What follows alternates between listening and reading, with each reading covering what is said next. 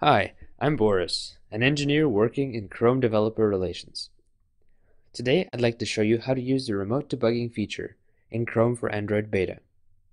Before you get started, make sure you've installed the Android SDK, which includes the Android Debug Bridge utility. Once ADB is installed, run the following command in your terminal.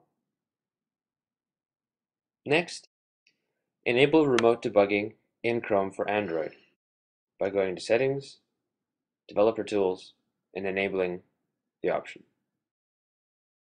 Now, you'll be able to view all open tabs in Chrome for Android by accessing localhost on port 9222 in your desktop browser.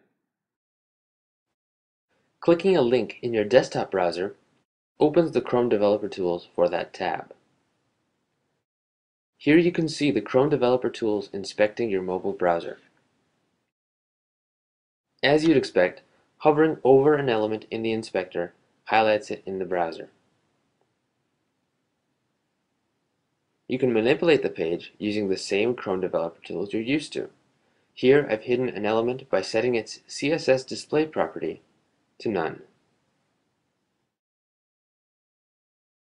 You can also run scripts in line.